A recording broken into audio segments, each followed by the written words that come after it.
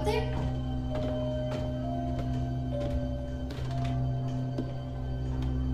Are you alright? We're ready for you to cut the cake. Wow, these are incredible. Yes, it was an incredible time. You looked very handsome in that uniform. That's not me, that's Matteo. Oh, of course. I'm sorry, Dad. Take as long as you need. No, it's okay, Tesoro. It's time I told you what happened to him. It was during our last battle together, just a few days after our 21st birthday. My brother's battalion had been ordered to capture a fort deep into enemy territory. I wasn't going with him. I was part of a special unit with a different mission. Our task was to support Matteo's battalion. We were a proud unit. We changed the war for Italy.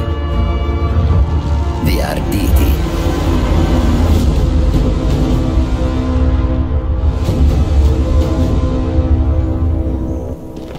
Alla vittoria! Copertura in movimento! Copertura in movimento!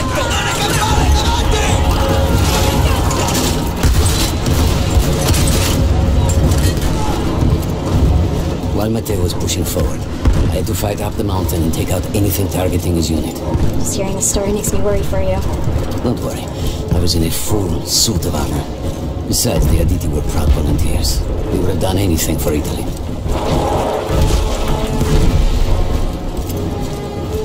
A church was sitting at the base of the path. Enemy troops had fortified it. I had to fight them first.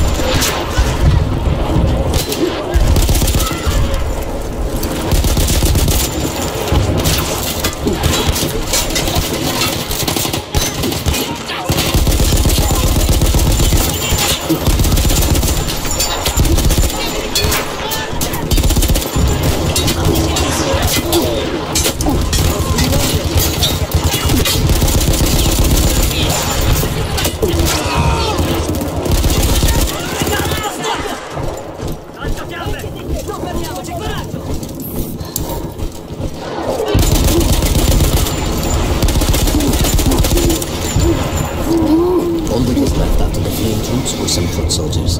After that, the church would be ours.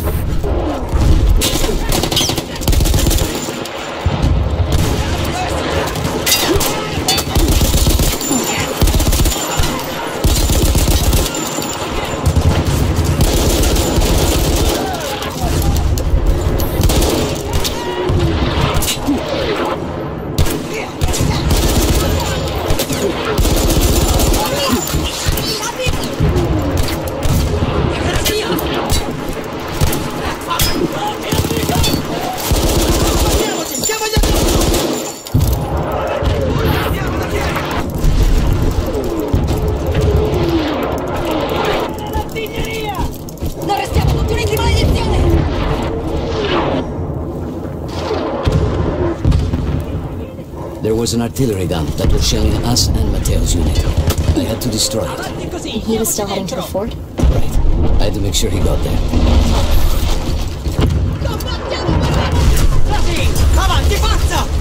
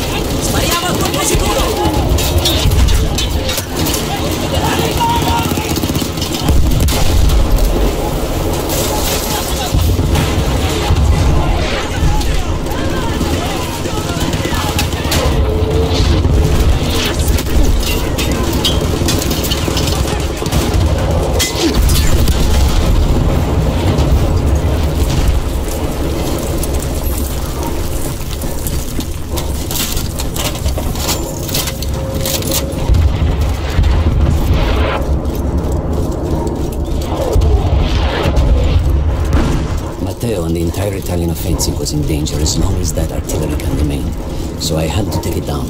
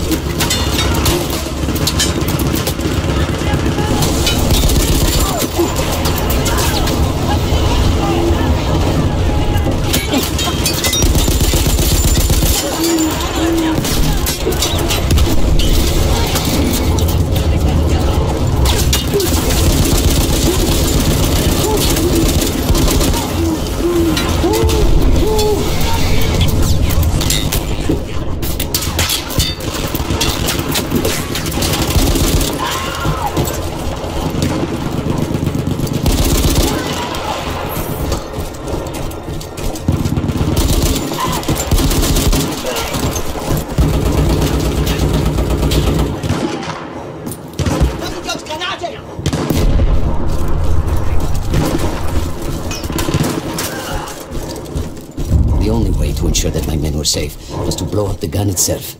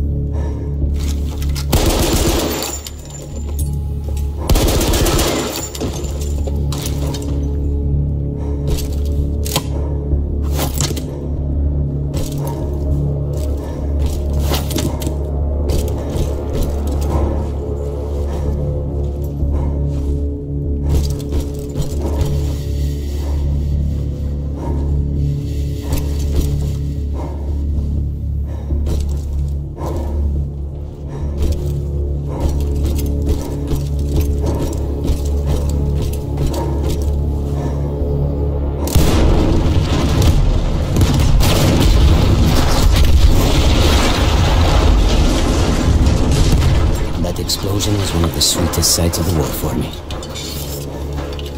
But there was no rest.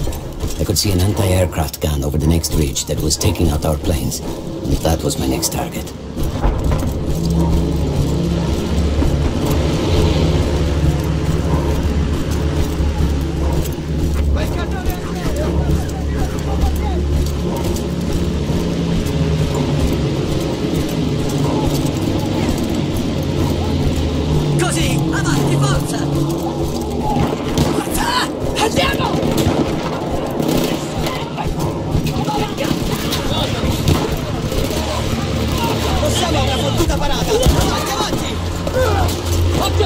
Hanno ferito un soldato! Puoi salvare il fuoco! Sulla mossa! Avanti!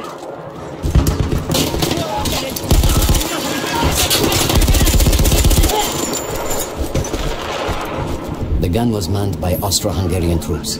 I had to remove them before I could use the gun myself.